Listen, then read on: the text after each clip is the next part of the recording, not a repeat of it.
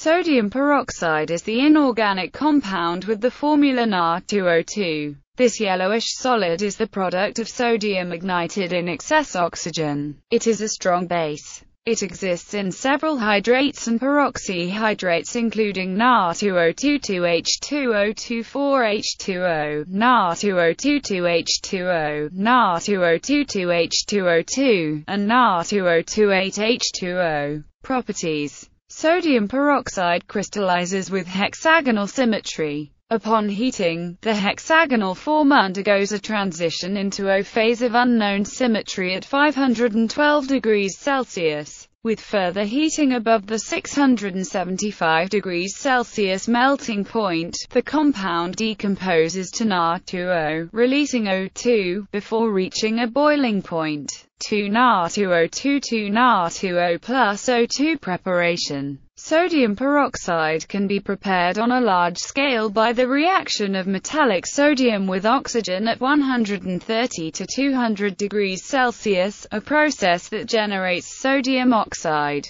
which in a separate stage absorbs oxygen. 4Na plus O2, 2Na2O, 2Na2O plus O2, 2Na2O2. It may also be produced by passing ozone gas over solid sodium iodide inside a platinum or palladium tube. The ozone oxidizes the sodium to form sodium peroxide. The iodine is freed into iodine crystals, which can be sublimed by mild heating. The platinum or palladium catalyzes the reaction and is not attacked by the sodium peroxide. Uses. On contact with water, sodium peroxide is hydrolyzed to give sodium hydroxide and hydrogen peroxide according to the reaction. Na2O2 plus 2H2O2 NaOH plus H2O2. Sodium peroxide was used to bleach wood pulp for the production of paper and textiles.